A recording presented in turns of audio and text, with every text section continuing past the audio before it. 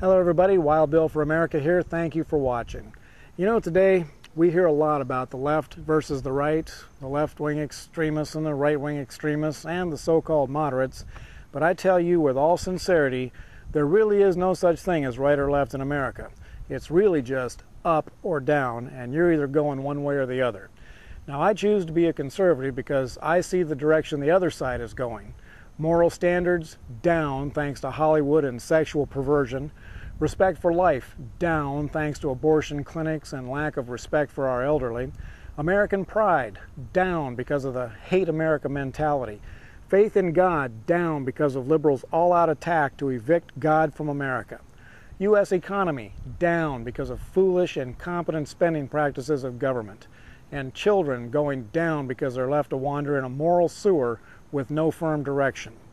Now, it's always easier to drag something down than to raise something up. But I don't like down, and I don't like what it's done to our nation and our families. So I am proud to join with American conservatives who have made up their minds that they will do the hard work and endure the ridicule of the left as we struggle to raise standards all across the board. It's time for America to replace shameful things with excellence. Now, here's a plan. First, our children are too important for us to abandon to the liberal left. I want to see conservative Americans running for school boards in every county in America. Moms and dads who will fight for educational standards and ensure that our kids are educated, not indoctrinated. And those of you who decide to do this, write to me and let me know. Second, the eviction of God and the Scriptures from America must be stopped.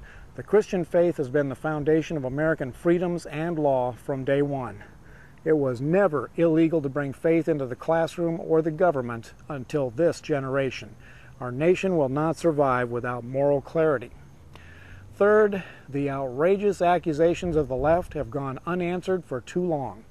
We are not racist, we are not hate mongers, and we do not suffer from phobias because we take a stand against immorality. It is time for every concerned American to challenge the left every time one of these unfounded accusations gets fired in our direction. Yes, it's time to start shooting back. And fourth, every elected official who brings down our morals, our economy, or our national security must be voted out of office enthusiastically. One of the worst things a conservative American can do is fail to vote on Election Day. This is Wild Bill for America, saluting those who are restoring this nation and making us proud to be Americans. And God bless America again.